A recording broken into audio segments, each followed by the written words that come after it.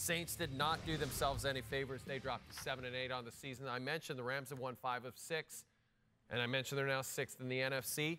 Just how dangerous could this team be? I think there's no doubt they've got to be the 4th best team in the NFC now. Totally agree. And you just said they've won 5 of 6, and the game they lost was an overtime loss to the Baltimore Ravens, where they lost on a punt return. That's right. I mean, this offense is cooking. They cooked the Browns a couple weeks back. They scored a bunch of points against the Ravens.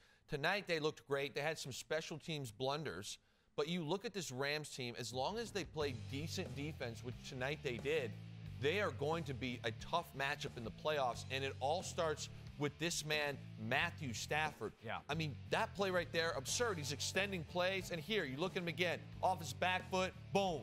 How accurate are these throws, even when he's under pressure? It's ridiculous. We talked about the touchdown earlier. Here again, he becomes Patrick Mahomes for a little bit. Boom, sidearm. Got him on the sideline. Explosive play. It's hard for me to fathom that this guy doesn't get the credit he deserves. And again, we talked about that throw. He is so good. And Jay, when I played with the Lions and he was our quarterback, he had every single tool and attribute you wanted in a quarterback. He sat there. He has an electric arm. You saw it tonight. It's wildly accurate. He was accountable for things he shouldn't have any to be accountable for. He's always taking the blame. And I don't think there's a guy right now in the NFL that processes the game like he does. You see those highlights? He's always moving his feet, his eyes, his head, because he's going through his checkdowns. Right. How many times have we been on the show saying, hey, this guy's not really reading the game. He's, I think the ball should go here. If it's covered, I got to figure something else out. Yeah. That's not Matthew Stafford.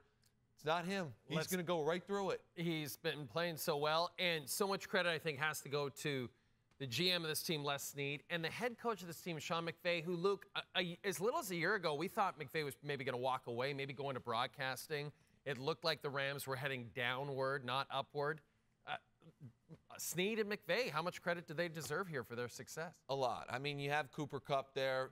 Obviously, they picked him a couple of years back, but you look at Puka Nacua, Kyron Williams. I mean, these guys are playing at an incredibly high level, and now all of a sudden, Matthew Stafford and all the talent I just talked about has weapons around him and a run game. Yeah. Kyron Williams has been great, and Puka Nacua, what's impressing me about his game right now is that it's not just, hey, I'm a bigger body, I can kind of play basketball as a receiver. He's really doing it all. You saw the touchdown early, kind of quick throw on him. He's had some deep shots. And then again, now you're adding in Marcus Robinson to the fold. I mean, even Higbee is looking a little like he's turned back the clock a little bit, had a couple nice catches today. So a couple years ago, they sold the farm, or sold out, if you will, for a Super Bowl, and everyone said, okay, it's their only shot. Yeah. They got this thing done. And it was like, we don't have draft picks, we have cap issues. Well, they seem to defeat that narrative, because this team is going to be tough to beat in the playoffs. And probably, as long as Snead and McVay, you have that sort of singular vision of two guys, a team's going to be good for a long time if they're both on the same page. The Saints, on the other hand, now below 500, but amazingly, Luke, the NFC South, very much winnable for the Saints still.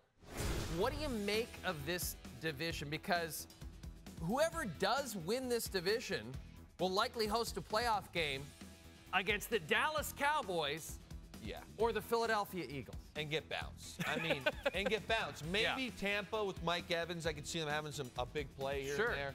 But the Saints tonight were wildly disappointing. You come out here, huge playoff implications. Thursday night, it's a primetime game, and this score was way closer than what should have been. Again, Rams missed a field goal, the blocked punt there. But to me, it started with situational football. You start here early in the game. It's 3rd and 7. You got a veteran quarterback.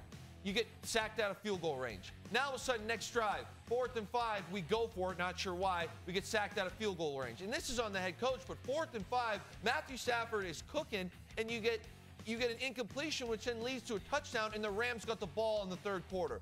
And then, of course, you're down 13. It's 3rd and 6. You still have a ton of time in this game. It's only a 2-score game, but we got to force a bad throw. And it's plays like that where I just find it like this team's supposed to be a playoff team. Yeah. You can't make those types of mistakes, especially in the playoffs where the margin for error is so small, because everyone you play will capitalize like the Rams did today. Do you like the Bucs to win this division over the Saints? I do. I mean, it's a funky division because it seems like That's no a nice one way is to good. put it. Yes.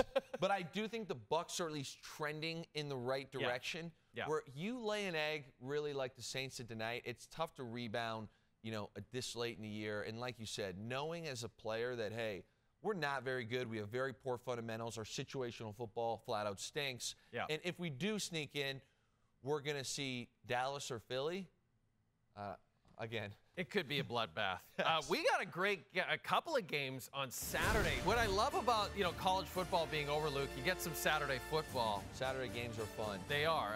8-6 Bengals, 2.5-point favorite of the 7-7 Steelers, and you got Mason Rudolph under center for the Steelers, Luke. Yeah, Mason Rudolph, it's Christmas time. I'm not sure if that's going to give him a little bit of a boost, but other than that, I expect the Bengals to come in here and absolutely embarrass the Steelers. And then at 8 Eastern, the 8-6 Bills, 12.5-point favorites. That's ridiculous. How is this line not 19 to 20? I can't fathom it. It opened at 10.5, Jay. Yeah, you have no starting quarterback. You fired your head coach. The Chargers just playing out the string, which is setting up for a trap game in some ways. Trap game. So let's hope the Bills take care of business for the Mafia's sakes.